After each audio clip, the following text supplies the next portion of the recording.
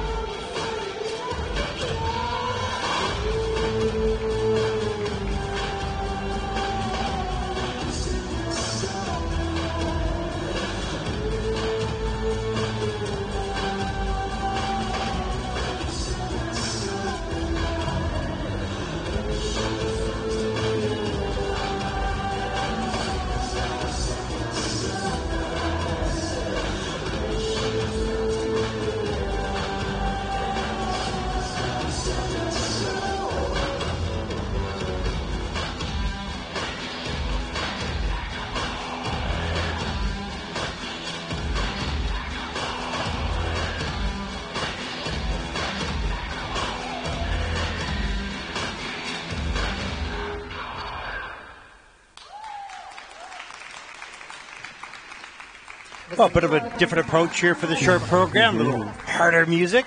Yeah, and interesting because Anna last year skated to Ludwika Einaudi, the pianist, and she had Nutcracker for her free skate, and this completely different theme choice. But I really respect that. I mean, these young people need to learn the different,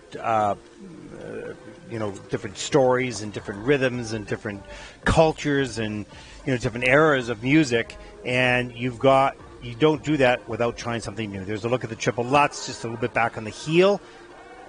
And here as she enters into the triple loop, that was well done. She looked to have so much conviction for the loop and the axel. No question that those were going to be landed after that opening fall on the loops. And here you can see that commitment to the different style choice. And so as you say, Ted, the skaters, it doesn't matter what the skaters choose musically. Something like Ludovico Einaudi is common and popular because it's perhaps a little safer. Using Muse music is potentially a little more difficult to interpret, perhaps a little bit more of a chance to get the judges on board. But if the skater interprets it appropriately, then the judges should and will reward. And also you're going to set yourself aside from the other skaters, who most of them will skate somewhat to safe music. This is breaking new territory, being a little bit more in your face, and if you can pull it off, it can work for you.